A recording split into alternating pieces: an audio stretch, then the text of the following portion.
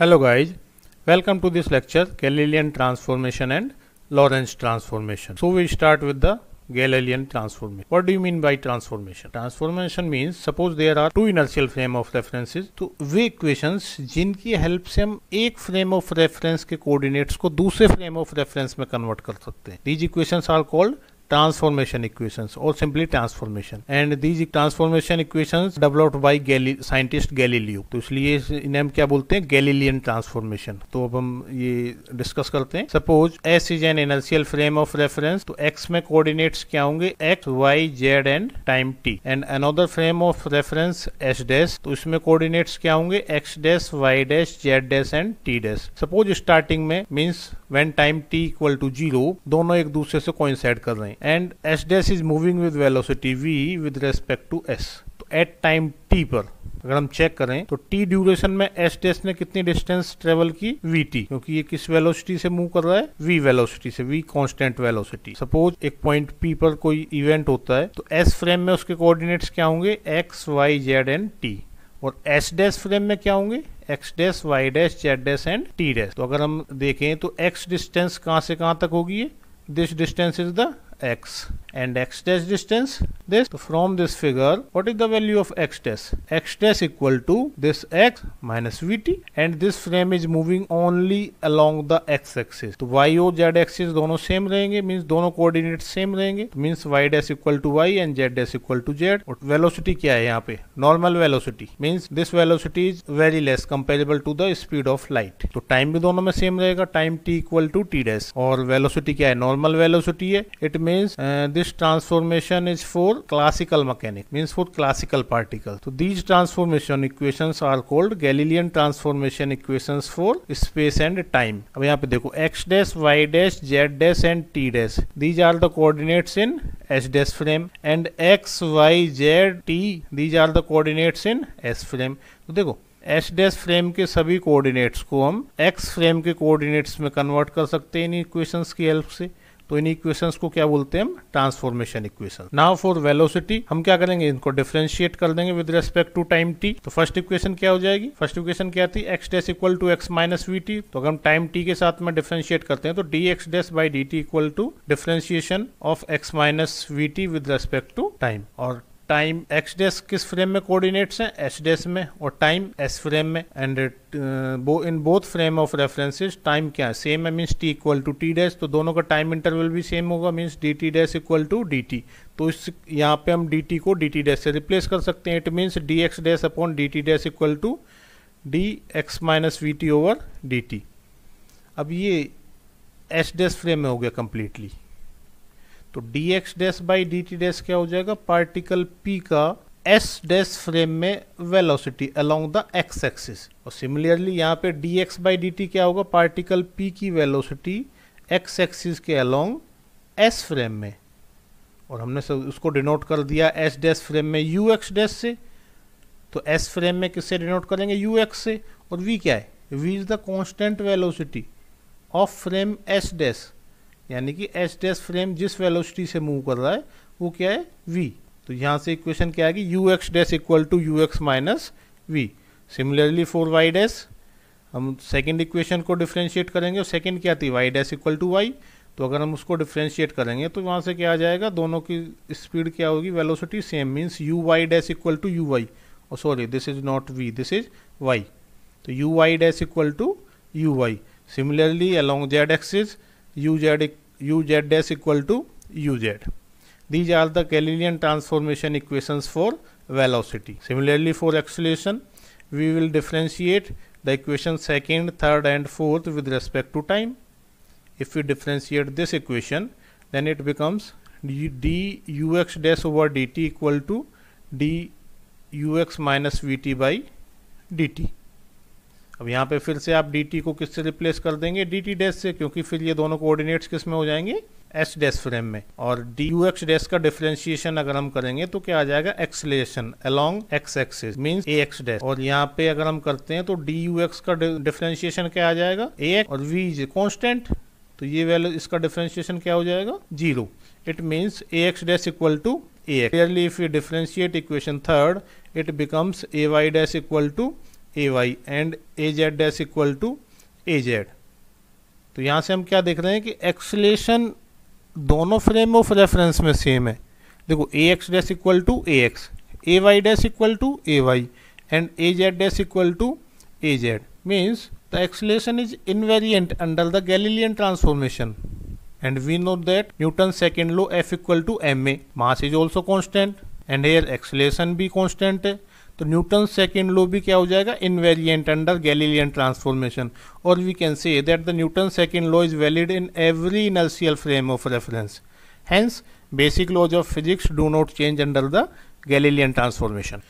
Einstein postulates of special theory of relativity. जो Newtonian relativity की जो डिफ़िकल्टीज थी, तो आइंस्टीन ने दो पोस्टुलेट्स देके उन्हें ओवरकम किया, जिसकी हेल्प से जो हमारे स्पेस टाइम के बारे में जो आइडियाज़ थे उन्हें कम्प्लीटली रीस्ट्रक्चर कर दिया। हम पहले क्या सोचते थे, मतलब पहले क्या एज्यूम करते थे कि time is a absolute quantity, लेकिन आइंस्टीन के according time is a relative quantity, यानी कि फ्रेम के साथ में आपका टाइम भी चेंज होगा। तो ये दो पोस्टुलेट्स क्या थे, first was the principle of equivalence, means the laws of physics are same in all inertial frame of reference moving with a constant velocity with respect to each other, and second was the principle of constancy of speed of light, means the speed of light is constant in all inertial frame of reference, and for free space its value is c, means 3 into 10 is power 8 metre पर second. इन दो postulates की help से हम Lorentz transformations को derive करेंगे। These transformation equations were developed by the Lorentz, that's why it is called Lorentz transformation. Suppose S is an inertial frame of reference, तो इसमें coordinates क्या होंगे, x, y, z and t.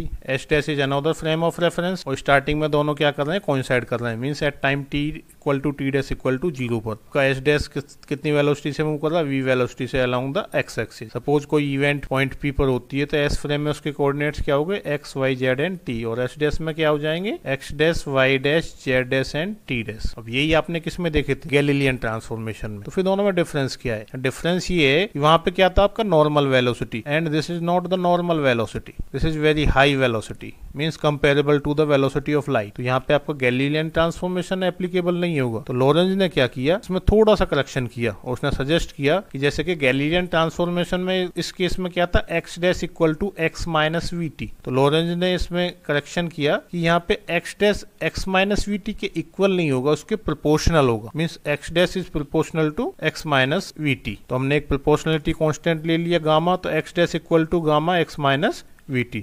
Suppose this is equation. इस equation में हम क्या देख रहे हैं कि एक साइड में x डैश है, दूसरे साइड में क्या है, x minus we T, means एक फ्रेम ऑफ रेफरेंस के कोऑर्डिनेट्स को आपने दूसरे फ्रेम ऑफ रेफरेंस के कोऑर्डिनेट से रिलेट कर दिया है। आपको पता ही है, according to the Einstein second postulate and according to the first postulate of special theory of relativity, the laws of physics must be same in both s and s dash frame. Means अभी आपने यहाँ पे क्या निकाला है, s dash frame के coordinates को s frame के कोऑर्डिनेट रिलेट किया है, means x dash is directly proportional to x minus we T. और अगर मैं s फ्रेम को s डैश फ्रेम के कोऑर्डिनेट से रिलेट करूं, तो x is directly proportional to क्या हो जाएगा, x dash plus we T dash.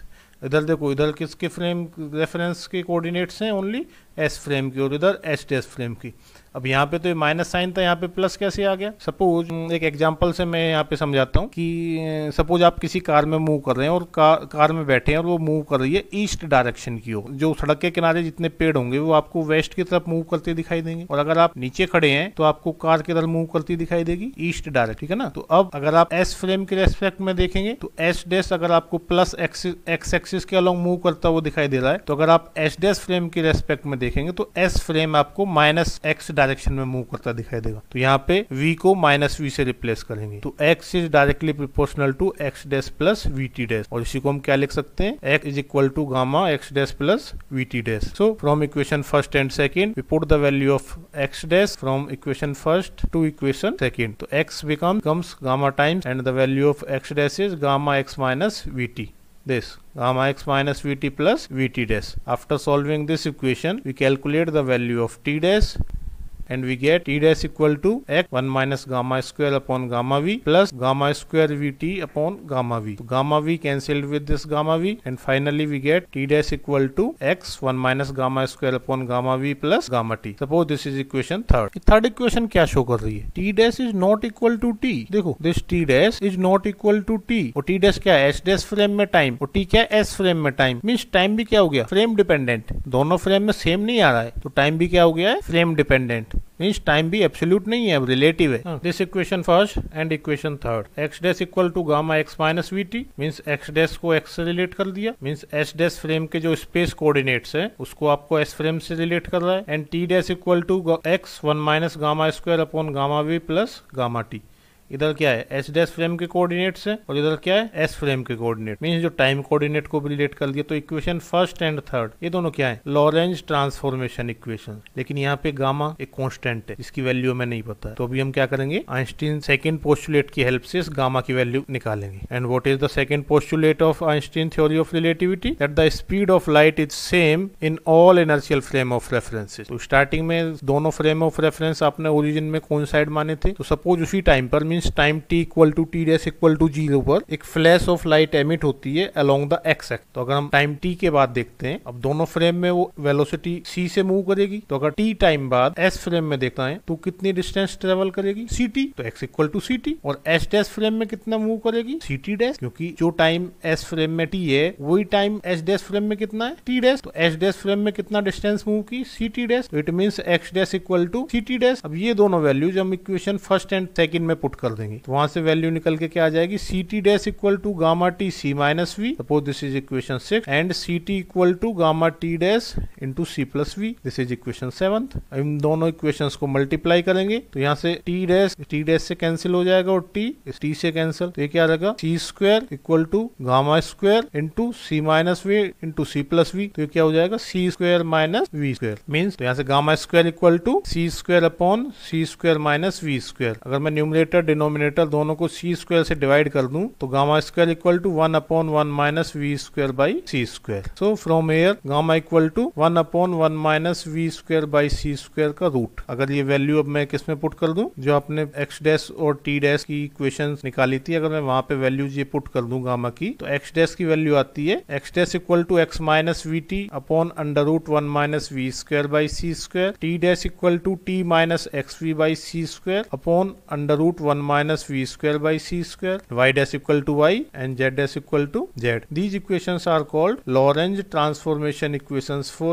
space and time. अब अगर मैं देखूं गैलीलियन ट्रांसफॉर्मेशन में क्या था? x dash equal to x minus vt, y dash equal to y, z dash equal to z and t dash equal to t in Galilean transformation. और यहाँ पे क्या है? x dash equal to x minus vt upon under root 1 minus we square by C square. Galilean transformation में v क्या था? Normal speed, और ये यहाँ पर क्या है? Very high, means comparable to the speed of light. अब अगर मैं इसे एज्यूम करूं कि एक नॉर्मल स्पीड है, नॉर्मल वेलोसिटी है, तो c के रेस्पेक्ट में इसकी वैल्यू बहुत कम होगी, मीन्स वेरी स्मॉल. तो c स्क्वायर के रेस्पेक्ट में और भी स्मॉल हो जाएगी. तो अगर मैं इसको देखूं 1 minus we square by C square, तो we square by C square is negligible in comparison to 1. Means this is approximately equal to 1. तो वैल्यू क्या बचेगी? x dash equal to x minus we T. यही आपका किस में थी? Galilean transformation में. और सिमिलरली यहाँ पे पुट करूं तो t डैश इक्वल टू कितना बचेगा? t minus x we by C square. Again v is very small in comparison to c square. तो ये भी आपका टाइम t के रेस्पेक्ट में क्या हो जाएगा? नेग्लिजिबल. तो time t dash equal to t and y dash equal to y है, z dash equal to z. तो यानी कि ये आपका जो लॉरेंज ट्रांसफॉर्मेशन है ये किस में कन्वर्ट हो गया? गैलीलियन ट्रांसफॉर्मेशन में for normal speed. It means Einstein theory of relativity ने क्लासिकल थ्योरी को मॉडिफाई करके एक्सटेंड किया है. Means Einstein theory classical theory को ओवरथ्रो नहीं करती है, वो तो वहां पे मॉडिफिकेशन करके एक्सटेंड कर रही है. मींस ये जो आपका लॉरेंज ट्रांसफॉर्मेशन है क्लासिकल और रिलेटिविस्टिक मैकेनिक्स दोनों में अप्लाई होगा. क्योंकि जब क्लासिकल होगा तो v वेलोसिटी क्या होगी? Small velocity. और जैसे ही स्मॉल वेलोसिटी यहाँ पे आप पुट करते हैं तो ये किस में कन्वर्ट हो गया? गैलीलियन ट्रांसफॉर्मेशन में. तो it means this Einstein theory of relativity ये उसे क्लासिकल थ्योरी को ओवरथ्रो नहीं करता है, ये सिंपली मॉडिफाई करके एक्सटेंड कर रहा है. Okay guys, thank you. Next lecture में हम length contraction and time dilation पढ़ेंगे. ओके.